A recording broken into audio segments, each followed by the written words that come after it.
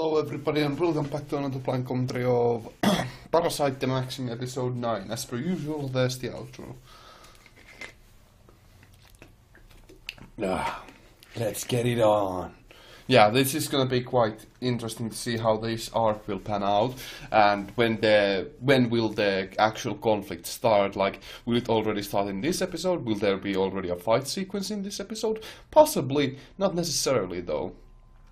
This is, I mean, I hope for a bit more slower build-up, because that means, well, that it will be more intense when it finally happens, but I'm fine either way. So, let's just start with the show proper.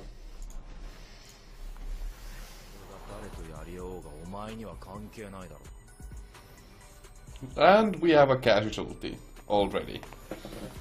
We will have a casualty here, I believe.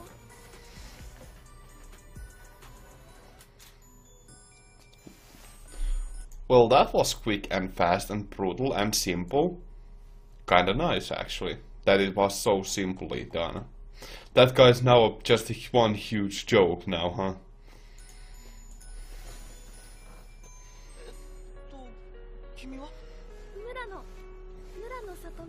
Oh, we get a flashback of the beginning of their little romance. How sweet. Things have changed so very much.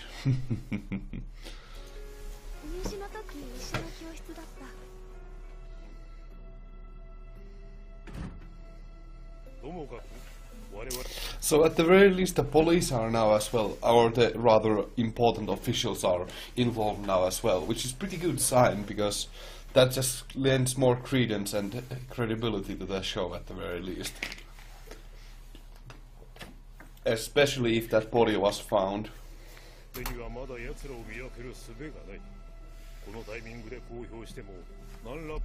And now they are just talking openly about the parasites as well as monsters. Cool.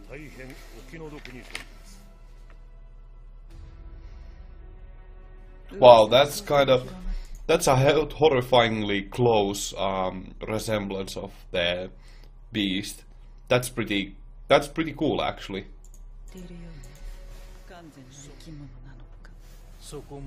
Okay, now the parasites are also being like kind of scared about their future. That's rather interesting, that they are really scared of going extinct. Cool. Or rather that they have been noticed, and that's kind of scaring them. That's pretty interesting thing to consider there.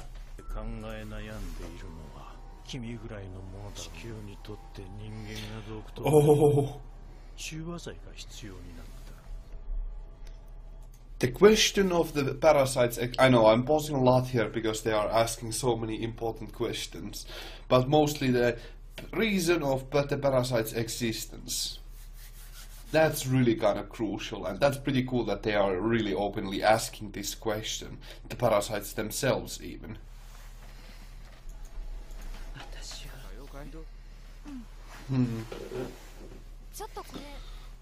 The family who is just drawing, that's actually a pretty good way to tie everything together and make a little bit more sense. Make the side characters more important that way.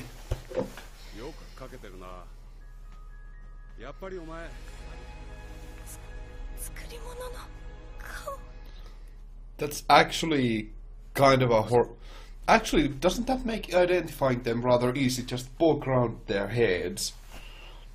That is kind of a terrifying thought to think about. Just poke someone in the head and... Ew. That's kind of an interesting thought.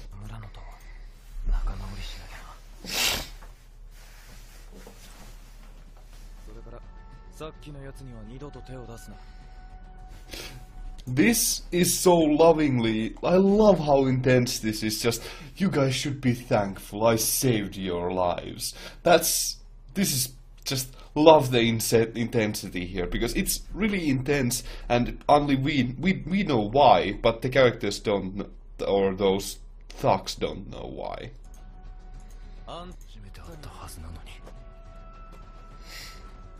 Oh, That's pretty cool. His power, his ability to sense people's strengths has also improved quite a bit.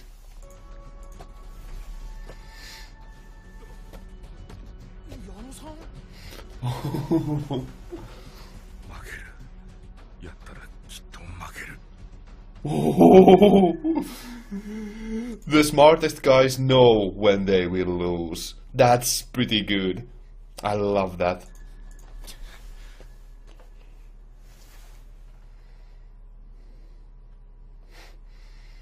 Such open hostility.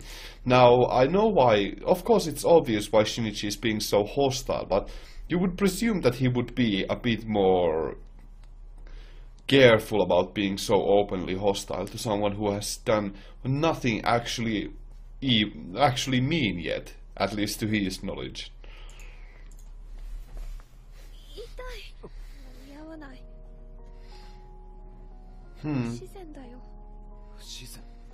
Man, I still love this song so much.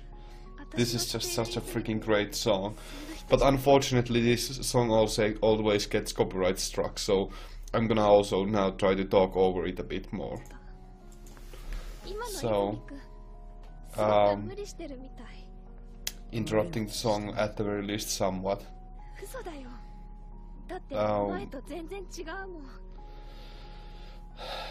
Shinichi has changed quite a bit, that's for sure.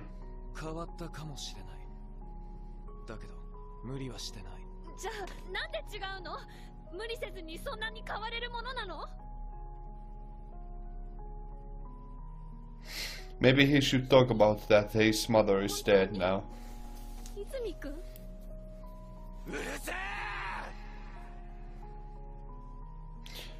Oh? Is he really not in control of his emotions even anymore? That's actually kind of a horrifying... The loss of self is also a rather horrifying concept about transhumanism. I know I'm calling it transhumanism even though it's technically speaking not, but still, you know, these are all interesting concepts that originate from transhumanist ideas.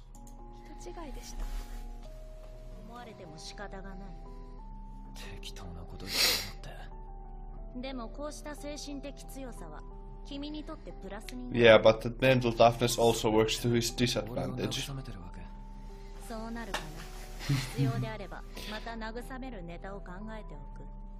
Other ways to make you feel better. Okay.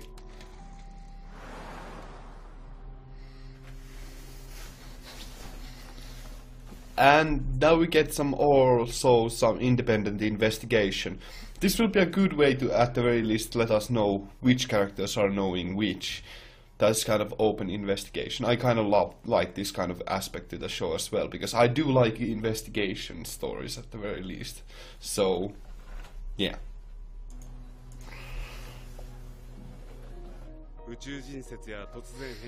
Aliens, indeed.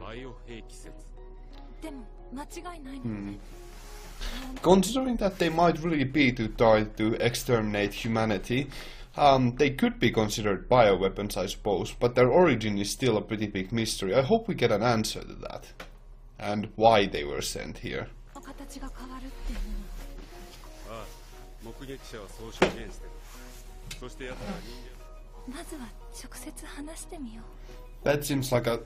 That seems like an awful idea, talking to the suspect first. That's a really bad idea. Especially in this kind of a situation. Sounds like a really, really dangerous idea.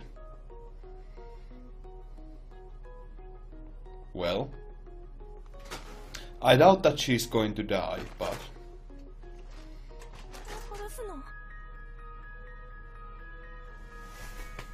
How's this going to go? Oh my!